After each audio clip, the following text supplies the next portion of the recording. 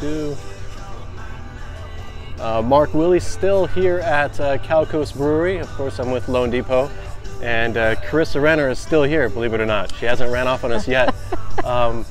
She was telling me a great story off the air. There was a unique story at Cal Poly. You were doing an appraisal, and what happened there? Rental property. Showed up at the inspection. Great. Met with the person that you're supposed to meet with and asked if there's anybody else in the house to continue on.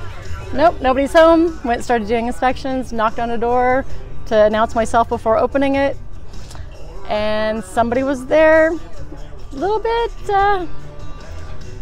unclothed, indecent. Oh dear, so there was a Yes. naked guy in the bed in the house that you were appraising. Yeah. Gotcha, did that add or detract value to your ultimate report?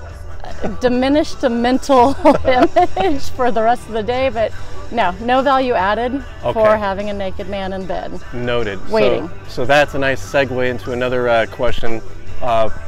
Sometimes people will have like an immensely manicured yard, right? Great roses, all that stuff. Does that give any additional value compared to a home that doesn't have that? Maybe there's a home that has just a dirt front yard, but the other house has roses and fountains and all that? So typically it is relative to a situation. Okay. Typically, yes, there would be a small adjustment, but a market adjustment isn't going to be what you put into your home.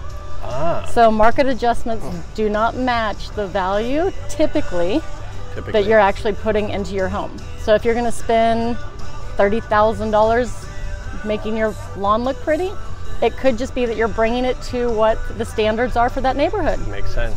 So you're not going to get a big bump because now you just look like everybody else already does.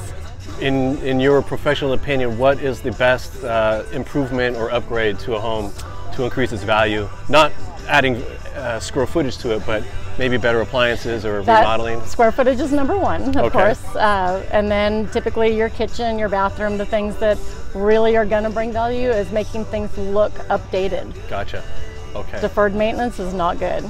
Understood. Well, hey, listen, I think we're close to our cutoff time here. Appreciate your time, Corissa. Thanks, Mark. Matt, thanks for shooting this.